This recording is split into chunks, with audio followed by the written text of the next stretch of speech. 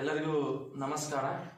ಈ ಒಂದು corona virus lockdown ಸಮಯದಲ್ಲಿ ಎಲ್ಲ SSLC ವಿದ್ಯಾರ್ಥಿಗಳು ಮನೆಯಲ್ಲಿ ಪರೀಕ್ಷೆಗೆ ತಯಾರಾಗಿ ಈಗಾಗಲೇ ಅವರು ಹಾಗೆ ಕೂತಿದ್ದಾರೆ। ಆದ ಕಾರಣ ನಮ್ಮ ಈ ಒಂದು ನೂತನ ಸ್ಟಡಿ ಸರ್ಕಲ್ ವತಿಯಿಂದ ಈ ಒಂದು SSLC ವಿದ್ಯಾರ್ಥಿಗಳಿಗೆ ವಿಜ್ಞಾನ ವಿಭಾಗದಲ್ಲಿ ಕೆಲವೊಂದಿಷ್ಟು ಕಠಿಣವಾದಂತಹ ಪಾಠಗಳನ್ನು ಈ ಒಂದು ಮೊರಾರ್ಜಿ ಶಾಲೆ, ಆದರ್ಶ ವಿದ್ಯಾಲಯ ಶಾಲೆ ಮತ್ತು ಹಲವಾರು ಇಂಗ್ಲಿಷ್ ಮಾಧ್ಯಮ ಶಾಲೆಗಳಲ್ಲಿ ಓದುತ್ತಿರುವ ವಿದ್ಯಾರ್ಥಿಗಳಿಗೆ ಅನುಕೂಲವಾಗಲೆಂದು ಈ ಒಂದು ನಮಗೆ ಕಠಿಣವಾದಂತಹ ಲೈಟ್ ಚಾಪ್ಟರ್ನ ನಾನು ಪ್ರಥಮವಾಗಿ ತೆಗೆದುಕೊಂಡಿದ್ದೇನೆ। Today we discussing about the light chapter first. ಈ ಒಂದು ಲೈಟ್ ಚಾಪ್ಟರ್ ಅಲ್ಲಿ ಪ್ರಥಮವಾಗಿ ಏನು ಬರುತ್ತಪ್ಪ ಅಂದ್ರೆ ಅದರಲ್ಲಿ ಸ್ಪೆರಿಕಲ್ ಮಿರರ್ಸ್ ಆ ಒಂದು ಸ್ಪೆರಿಕಲ್ ಮಿರರ್ಸ್ ಅಲ್ಲಿ ಎರಡು ಟೈಪ್ಸ್ ಬರುತ್ತೆ। There are two types in spherical mirrors.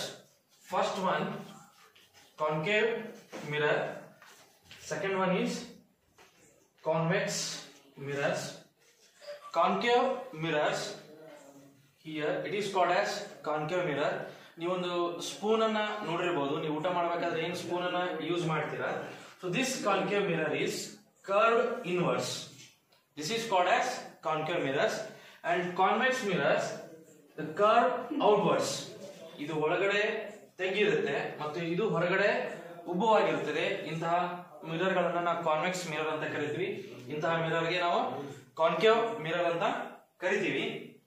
ಅದೇ ರೀತಿಯಾಗಿ ಈ ಒಂದು two types of the convex mirrors ಆದ್ಮೇಲೆ the parallel beam of the lights ಯಾವ ರೀತಿ ಬರುತ್ತೆ ಅಂತ, ಇದು ಎಕ್ಸಾಮ್ ಪರ್ಪಸ್ ವೆರಿ ಇಂಪಾರ್ಟೆಂಟ್। ಇದ್ರ ಮೇಲೆ 2 ಅಥವಾ 3 ಕ್ವಶನ್ಗಳು ನಿಮಗೆ ಬಂದೇ ಬರುತ್ತೆ, ಕೆಲವೊಂದು ಡೆಫಿನಿಷನ್ಗಳು। This is A imaginary line and this is concave mirror and parallel beam of light passes through this mirror. So this is called as, ಇರೋದಿಲ್ಲ ನಾವು ಏನು ಗುರುತಿಸ್ತೀವಿ ಅಂದ್ರೆ P, this is called as pole. P means this is called as a pole, and this is center of curvature.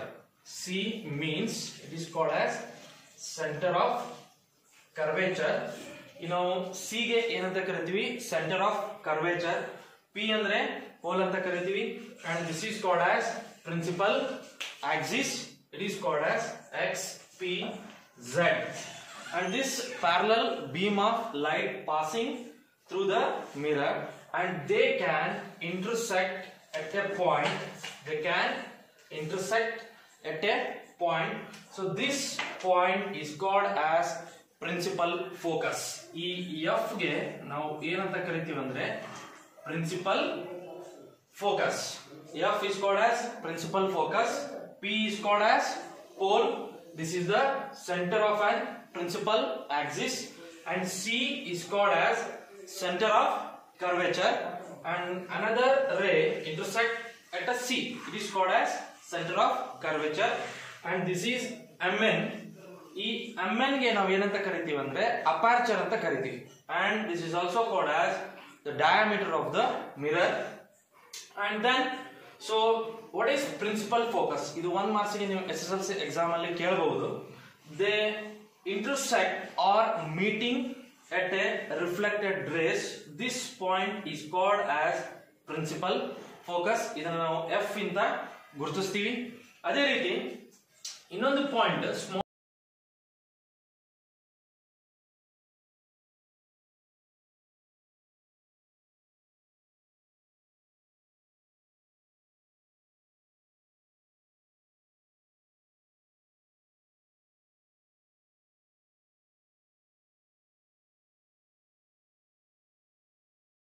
is called focal length, and capital F is called principal focus. Exam ಅಲ್ಲಿ ಏನ್ ಕೇಳ್ತಾರೆ, what is principal focus ಅಂತ 1 marks ಅಥವಾ 2 marks ಗೆ question ಕೇಳ್ತಾರೆ। What is principal focus means the distance between pole and principal focus. ಈ distance ಇದು ಎಲ್ಲಾ ರೇಖೆಗಳು F ನಲ್ಲಿ ಇಂಟರ್ಸೆಕ್ಟ್ ಆಗ್ತದೆ, F, and this is the center of the mirror or center of the principal axis, ಇಲ್ಲಿಂದ ಇಲ್ಲಿವರೆಗೂ ಇರ್ತಕ್ಕಂಥ ಡಿಸ್ಟೆನ್ಸ್ ಅನ್ನ ನಾವು ಸ್ಮಾಲ್ ಎಫ್ ಇಂದ ಗುರುತಿಸ್ತೀವಿ. ಆ ಸ್ಮಾಲ್ ಎಫ್ ಗೆ ನಾವು ಫೋಕಲ್ ಲೆಂತ್ ಅಂತ ಕರಿತೀವಿ. The distance between pole and principal focus is called as focal length, and this is center of curvature, and this is imaginary line is called as principal axis, and mn is called as aperture, and this is also called as the radius of an mirror. R is equal to 2f ಅಥವಾ f ಅನ್ನ ಕೇಳಿದ್ರೆ f is equal to r divided by 2. f is equal to r divided by 2. So this is the cross multiplication of 2 to the f, and then it will become r is equal to 2f. Radius is equal to twice of its focal length. So these are the very important concept in the light chapter. Thank you, and we will take the next class tomorrow. Please watch my FB.